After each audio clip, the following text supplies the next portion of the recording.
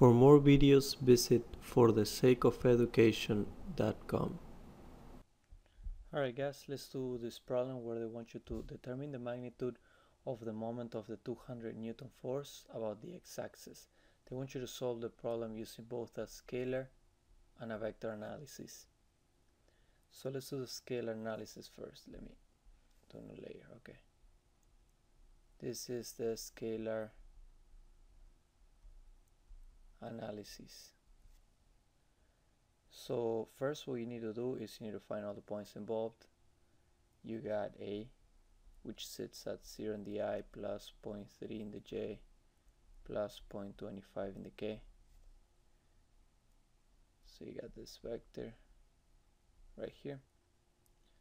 You got F. F is given, all the coordinate direction angles are given. So this is very easy to calculate. This is 200 cosine of 120i plus 200 cosine of 60 in the j plus 200 cosine of 45 in the k. So this comes out to be minus 100 in the I plus 100 in the j plus 141.4 in the k. This is our force vector. So the scalar analysis, we got m of x. Now they want you to find the moment about the x-axis. If I say x-axis, then we're gonna be working, let's say if x, then we work with y and c. This is important. Just remember, if you work with the x, it's y and c. If you work with the y, it's x and c. And if you work with the c, it's x and y. But in this case, we're working with the x, so it's the other two, which is y and z. Which means you get c and f of y and y and f of c. C is just the other two and one of each. That they want you to use the right hand rule. So for example, why is this one negative? Well, you get your right hand and you point your fingers towards the z, then you close them towards the y, you close them this way, and you're gonna get that your thumb is pointing in the negative x direction, therefore it's negative. And same thing with the y, and y is positive. If you point your fingers towards the y and you close them towards the c, you're gonna get your right thumb pointing towards the positive x direction. So whichever way you want to remember it is fine. Just remember to put the signs. So when you replace the c, the f of y, this is the f of y, this is the c, let me just replace them here. So negative 0.25, 100 plus 0.3, 141.4, and you get that this is equal to 17.4 Newton meters, because the force is given in newtons and the distances are given in meters.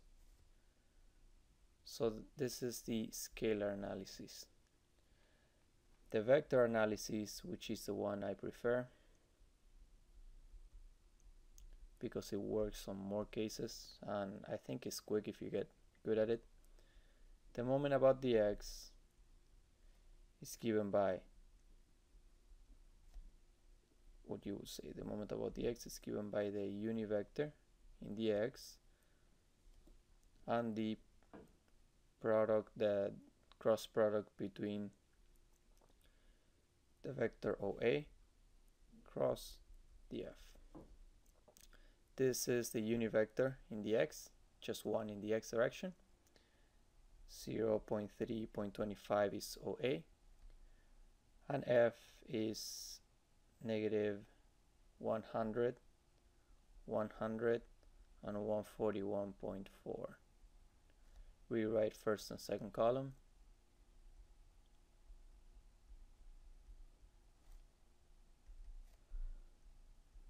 Positive diagonals. 1 times 0.3 times 141.4 is 42.4. positive, positive. These are positive diagonals. 0 times 0.25 times negative 100 is 0. 0 times 100 is 0. Negative diagonals. First diagonal is 0 because there's a 0. Second diagonal is negative times 100 times 0.25 times 1 is minus 25. This is 0. And last one, there's 2 zeros, so it's just 0. When you add this up, you get the same answer. You get that it's equal to 17.4 Newton meters for the vector analysis. So vector analysis, you use the formula.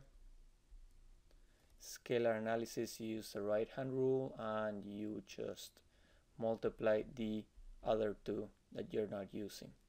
It's kind of quick on simple problems, but it can get confusing. So if you have a choice, I recommend the vector analysis. And if you're in a test and it's really important and you have time, I would do both. Final answer. Please comment below if you want me to do any problems, and I'll be happy to help. Thank you.